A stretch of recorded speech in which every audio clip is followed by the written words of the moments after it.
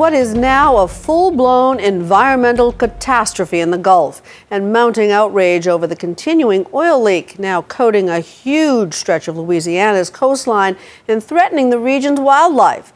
As officials search for any way to stop the leak, scrutiny has fallen on the company that owns the well, BP.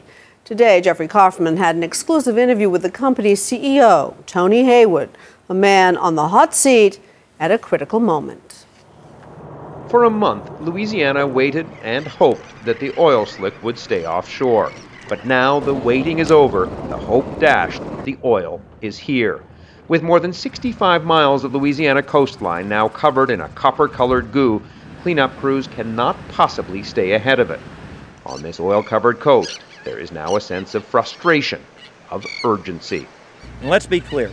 Every day that this oil sits and waits for cleanup is one more day that more of our marsh dies.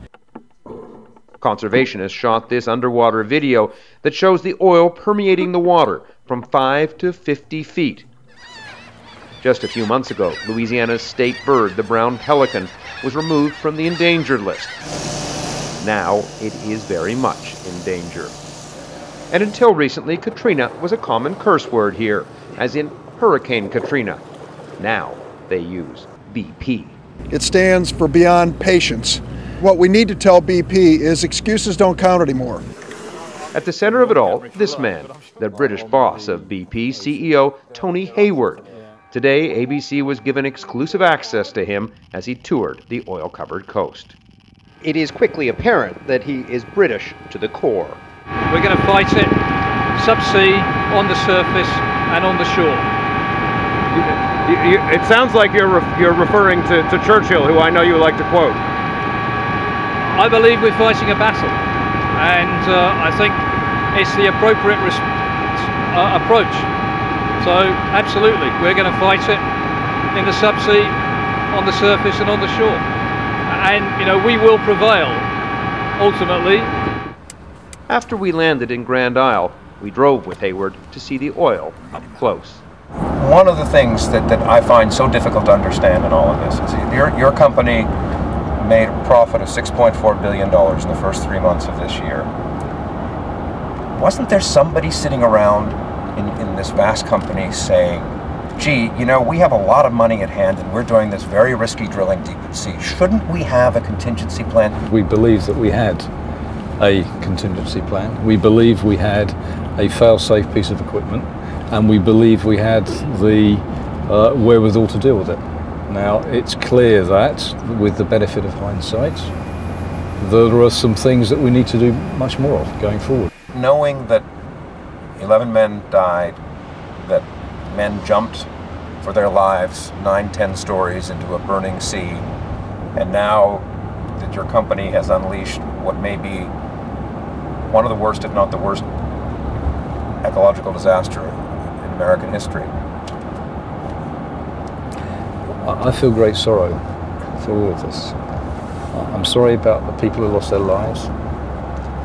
I'm sorry about the impact it's having on the Gulf Coast, on the communities and societies, and I'm sorry about the environmental impact.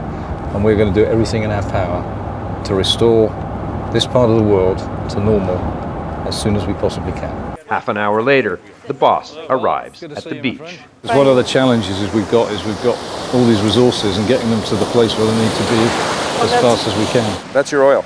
I know, I'm gutted. I'm absolutely devastated. It's something I never wanted to see. It's something we fought really hard not to have happen. The reason I'm here is to see if we can find a better way of preventing oil getting to the shore, which is about how do we deploy the enormous resources we have here more effectively.